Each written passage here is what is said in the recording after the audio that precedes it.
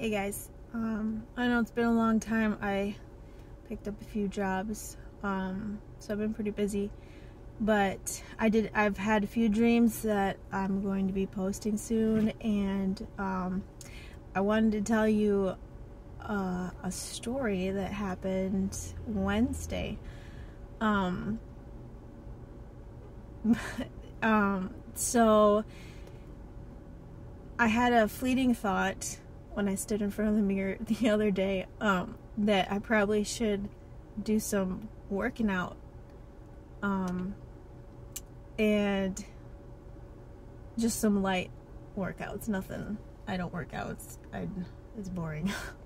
But I thought, man, maybe I should get the stomach flat for summer. And then I thought, well, you know, I don't have any rugs in my house because my dog is old and she pees on every rug we've ever had. So, we have all hardwood floor.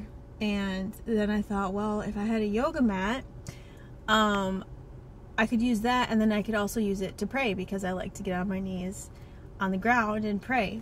And it was just a quick thought, and I didn't think much of it. I didn't want to go and buy one because I'm cheap and I don't want to spend that much money on a yoga mat that I don't know if I would use that often other than to pray. And later that day, I live in a farming community, so it is not very busy, except for the road that I take to go pick up my kids from school. And it's trash day, so everybody's got their trash out and the trash guys are driving around, and there's something in the road, and it's a really busy road during this time that I pick my kids up from school. And I'm like, what is that in the road? And it's right in the middle of the road. And I'm like, I drive past it, and I was, oh, that's a yoga mat. And I'm like, I didn't know what to think about it, and I kept driving because someone had just driven over it in the other lane. Lots of people around. It'd be kind of dangerous for me to pull over.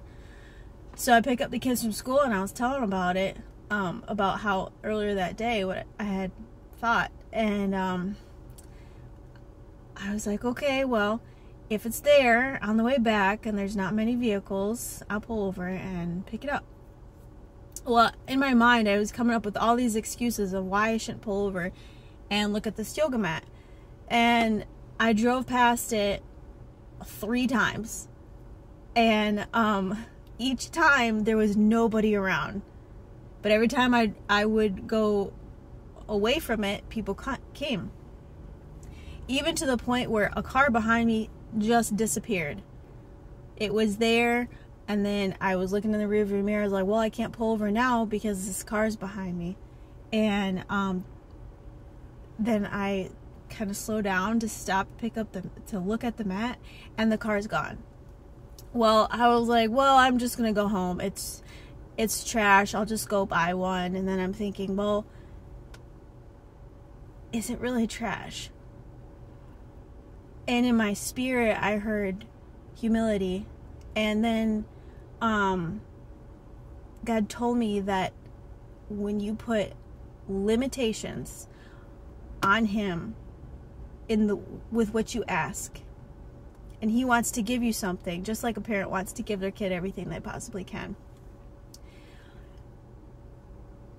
Even the little things, He wants to provide you for. And if you put limitations on how He gives it to you, that's limiting. And you're not limiting God. He can do whatever He wants.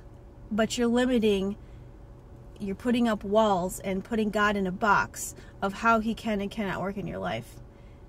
And then the verse Matthew 6:26 came to mind. Look at the birds of the air. They neither sow nor reap nor gather into barns, and yet your heavenly Father feeds them. Are you not of more importance? And even then, I still, myself did not want to go and stop on the side of the road and pick up something that was in the middle of the road.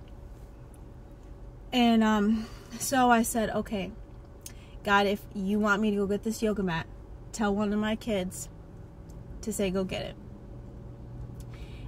And my son just right then said, you need to go get that yoga mat. And I was like, okay.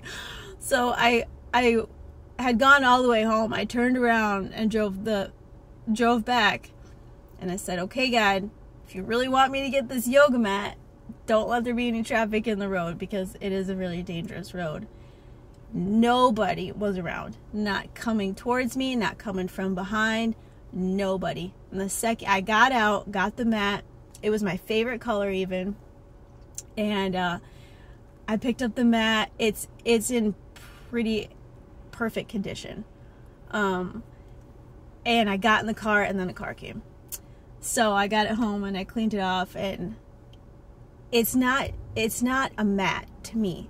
It's a story of how much Jesus loves me and how much he cares, even with just a thought that was like an offhanded thought that I didn't put much thought into.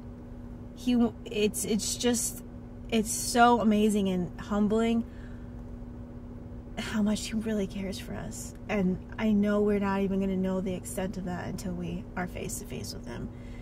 And